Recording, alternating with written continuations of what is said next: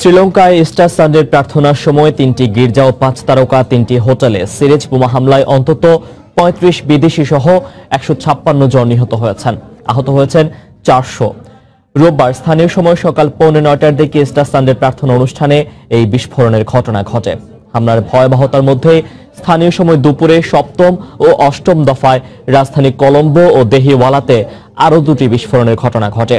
পরিস্থিতি মোকাবিলায় দেশজুড়ে ১২ ঘন্টার কারফিউ জারি করেছে শ্রীলঙ্কার সরকার। এদিকে বার্তা সংস্থা এএফপি জানিয়েছে, শ্রীলঙ্কার পুলিশ প্রধান ১০ দিন আগেই দেশটির শীর্ষ কর্মকর্তাদের কাছে সতর্কবার্তা পাঠিয়েছিলেন।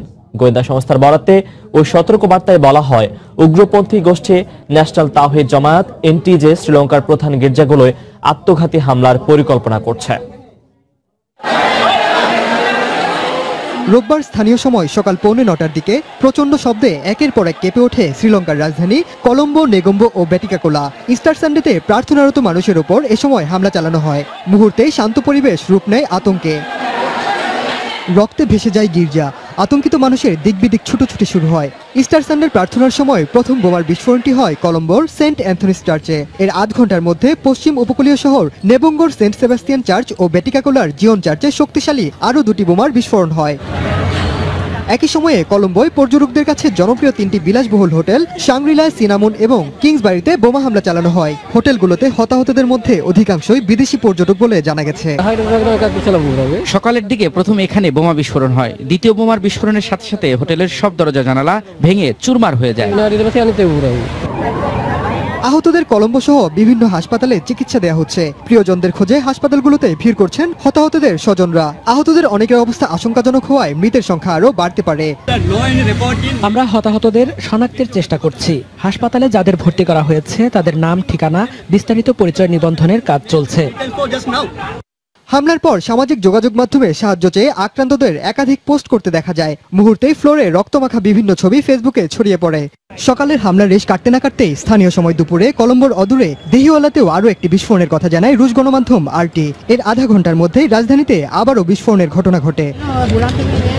এদিকে হামলার পরপরই পরিস্থিতি মোকাবিলায় জরুরি বৈঠক ডাকেন শ্রীলঙ্কার প্রধানমন্ত্রী রানিল বিক্রমাসিংহে। সবাইকে শান্ত থাকার আহ্বান জানিয়েছেন প্রেসিডেন্ট মাইথ্রিপালা সিরিসেনা। দেশ জুড়ে জারি করা হয়েছে কারফিউ। শ্রীলঙ্কার পুলিশ প্রধান পুজিত জয়াসুন্দরা হামলার 10 দিন আগেই সতর্কবার্তা দিয়েছিলেন বলে জানিয়েছে বার্তা সংস্থা এএফপি। ১১ এপ্রিল শীর্ষ কর্মকর্তাদের কাছে ওই সতর্কবার্তা পাঠানো হয়। ওই সতর্কবার্তায় বলা হয়, উগ্রপন্থী গোষ্ঠী ন্যাশনাল তাওহিদ জামায়াত এনটিজে শ্রীলঙ্কার প্রধান গির্জাগুলোয় আত্মঘাতী হামলার পরিকল্পনা করছে। কলম্বোয় ভারতীয় হাইকমিশনেও হামলার পরিকল্পনা রয়েছে বলেও ওই সতর্কবার্তায় উল্লেখ করা হয়েছিল। এদিকে ভয়াবহ এই হামলার তীব্র নিন্দা জানিয়েছেন বাংলাদেশের প্রধানমন্ত্রী এবং রাষ্ট্রপতি সহ বিশ্ব নেতারা। হামলার পর থেকেই টুইট বার্তায় নিন্দা জানিয়ে এই ঘটনায় শোক প্রকাশ করেন একের পর এক বিশ্ব নেতা।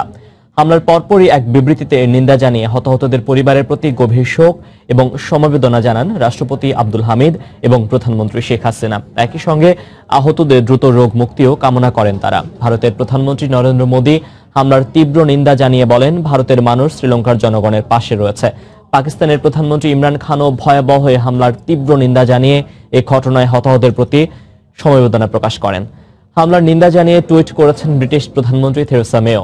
দেশটির ক্রান্তি লগ্নে শ্রীলঙ্কাবাসীর পাশে থাকারও ঘোষণা দেন তিনি। এছাড়াও হামলার ঘটনাকে মানবতার বিরুদ্ধে আক্রমণ উল্লেখ করে এ ঘটনার তীব্র নিন্দা জানান তুর্কি প্রেসিডেন্ট রিসেপ তাইপ এরদোয়ান। আঞ্চলিক শান্তি ও স্থিতিশীলতা রক্ষায় হাতে হাত রেখে কাজ করে যাওয়ার যৌথ ঘোষণার মধ্য দিয়ে শেষ হয়েছে একদিনের বাগদাদ সম্মেলন। প্রতিবেশী দেশগুলোর মধ্যে সম্পর্ক উন্নয়নে ইরাকের উদ্যোগে আয়োজিত এই সম্মেলনে অংশ নেয় তুরস্ক, জর্ডান ও সিরিয়ার পাশাপাশি প্রথমবারের মতো একই বৈঠকে অংশ নেয় চিরশত্রু ভাবাপন্ন ইরান ও সৌদি আরব। চরমভাবে বিভক্ত মধ্যপ্রাচ্যের মধ্যস্থতার ভূমিকা রাখতেই এই উদ্যোগ বলে জানিয়েছে স্বাগতিক দেশ ইরাক। কদিন আগেও জঙ্গি গোষ্ঠী আইএস ও নিরাপত্তা বাহিনীর কামানের শব্দ আর বিমান হামলায় কেঁপে উঠত ইরাক। ভয়াবহ সেই যুদ্ধের ক্ষত কাটিয়ে না উঠতেই এবার মধ্যপ্রাচ্যে শান্তি ও স্থিতিশীলতা প্রতিষ্ঠায় সম্মেলনের আয়োজক দেশটি। ইরাকের এ যাবৎকালের সবচেয়ে কনিষ্ঠ স্পিকার মোহাম্মদ আল হালবুসির উদ্যোগে শনিবার একদিনের এ সম্মেলনের আয়োজন করা হয়। বাগদাদের আমন্ত্রণে তুরস্ক, সিরিয়া, কুয়েত ও জর্ডানের পাশাপাশি একই টেবিলে মুখোমুখি হয় চিরবৈরী দুই দেশ সৌদি আরব ও ইরান।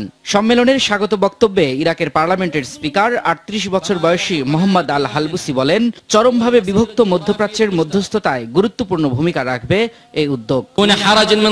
কোনো শর্ত বা একক গোষ্ঠীর স্বার্থ ছাড়াই প্রতিবেশী দেশগুলোর সঙ্গে সম্পর্ক উন্নয়নে কাজ করতে চায় ইরাক। আমাদের সবার লক্ষ্যই এক, পারস্পরিক, সামাজিক এবং ধর্মীয় সম্পর্ক উন্নয়নে আমরা আরো নিবিড়ভাবে কাজ করে যাব। সন্ত্রাসীদের বিরুদ্ধে বিজয় উদযাপনে আমরা এখানে একত্রিত হয়েছি। সন্ত্রাসীরা আমাদের সম্পর্ককে ধ্বংস করতে চেয়েছিল, তাদের সেই অপচেষ্টা রুখে দিতে সক্ষম হয়েছি আমরা। সন্ত্রাস নির্মূলের পাশাপাশি সফল নির্বাচনের পর উন্নয়ন ও অর্থনৈতিক সংস্কারে কাজ করে যাচ্ছে ইরাকের নতুন সরকার। নতুন সরকার ও ইরাকিদের অভিনন্দন জানাচ্ছি আমি। মধ্যপ্রাচ্য ইস্যুতে বিপরীতমুখী অবস্থান নেয়া দেশগুলোর এ বৈঠককে বিরল ঘটনা বলে মনে করছেন বিশেষজ্ঞরা। তারা বলছেন, দীর্ঘদিন ধরে যুক্তরাষ্ট্র, ইরান সহ আঞ্চলিক ও আন্তর্জাতিক শক্তিগুলোর প্রভাব বিস্তার লড়াইয়ের কেন্দ্রবিন্দু হয়ে আছে ইরাক। কিন্তু বর্তমানে দেশটি আন্তর্জাতিক ও মধ্যপ্রাচ্যের দেশগুলোর মধ্যে মধ্যস্থতাকারীর ভূমিকা রাখতেই বেশি আগ্রহ প্রকাশ করেছে। আর সে লক্ষ্যেই সম্প্রতি সৌদি আরব ও ইরান সফর করেন ইরাকের প্রধানমন্ত্রী আদিল আব্দুল মাহদি। লিবিয়ায় চলমান সংঘাতের মধ্যে শনিবার নতুন করে রাজধানী ত্রিপোলির কয়েকটি এলাকায় রকেট হামলার ঘটনা ঘটেছে।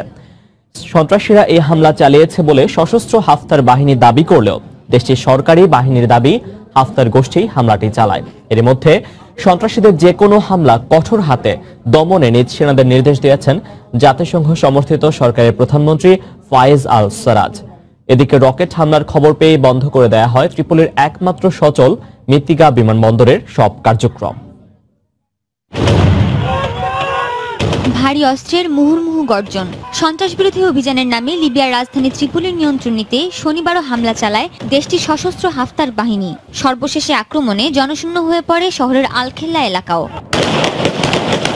এক বিবৃতিতে খলিফা হাফতার নেতৃত্বাধীন লিবিয়ান ন্যাশনাল আর্মি এলএন-এর মুখপাত্র জানান, সন্ত্রাস নির্মূলে শহরের আলওয়াতিয়া ও ঘারনান এলাকাতেও অভিযান চালানো হয়। এ সময় অপরপক্ষ রকেট হামলা চালিয়েছে বলেও দাবি করেন তিনি। আজকের অভিযান অন্য যে কোনো দিনের চেয়ে বেশি কার্যকর ছিল।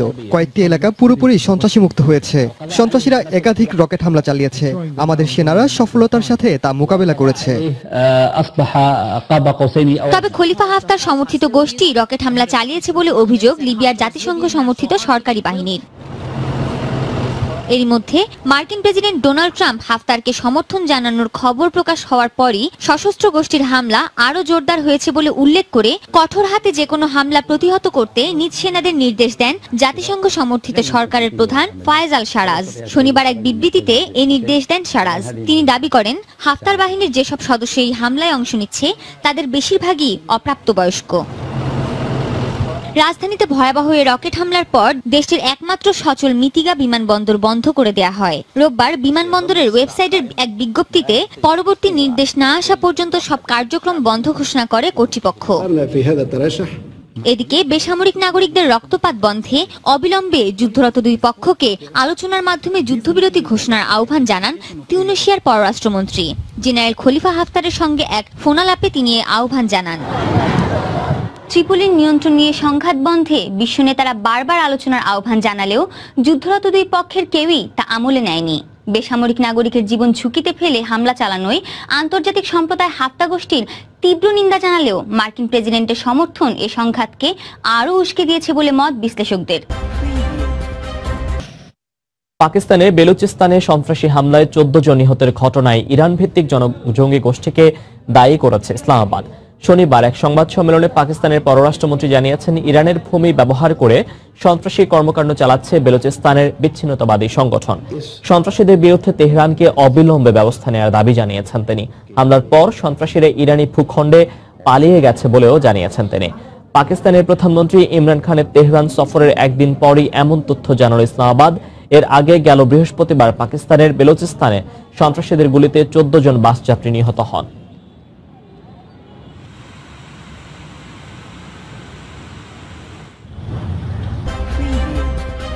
2030 সাল পর্যন্ত প্রেসিডেন্ট আবদেল ফাত্তাহ আল সিসির মেয়াদ বাড়ানোর বিষয়ে গণভোট হচ্ছে মিশরে। শনিবার থেকে সোমবার পর্যন্ত এই গণভোট অনুষ্ঠিত হচ্ছে। মিশরের উন্নয়নমূলক প্রকল্পগুলো অব্যাহত রাখতে এবং অর্থনৈতিক সংস্কারের জন্য সিসির ক্ষমতাকাল বাড়ানো জরুরি বলে জানান তার সমর্থকেরা। তবে সমালোচকরা বলছেন, সিসির হাতে আরো ক্ষমতা দিয়ে দিতে এবং মিশরের স্বৈরতন্ত্রের পথে নিয়ে যেতে এই গণভোট আয়োজন করা হয়েছে। আর পর্যবেক্ষকরা বলছেন, এটি সিসির জনপ্রিয়তা বাছাইয়ের পরীক্ষা।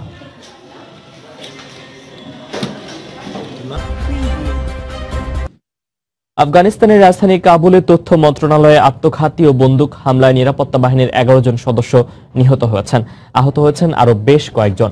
শনিবার স্থানীয় সময় সকালে এই হামলার ঘটনা ঘটে। সেই সাথে কয়েক ঘন্টা গোলাগুলি অব্যাহত ছিল বলে জানিয়েছে আফগান কর্তৃপক্ষ। তবে এই হামলায় কে বা কারা চালিয়েছে সে বিষয়ে কিছুই জানা যায়নি। তালেবান বলছে এর সঙ্গে তাদের কোনো সংশ্লিষ্টতা নেই। তথ্য মন্ত্রণালয়ের প্রবেশ পথে প্রথমে আত্মঘাতী বিস্ফোরণ ঘটে। এ সময় অন্তত 2000 মানুষ ভেতরে আটকা পড়েন। 3 বন্দুকধারী হামলাটি চালিয়েছে এবং তাদের মধ্যে একজন ভবনটির ভেতরে প্রবেশ করতে সক্ষম হয়। স্বরাষ্ট্র মন্ত্রণালয়ের এক মুখপাত্র জানিয়েছেন, নিরাপত্তা বাহিনীর সঙ্গে বন্দুকযুদ্ধে অন্তত 2 জন হামলাকারী নিহত হয়েছেন। তবে প্রাণ গেছে নিরাপত্তা বাহিনীর 7 জন সদস্যের।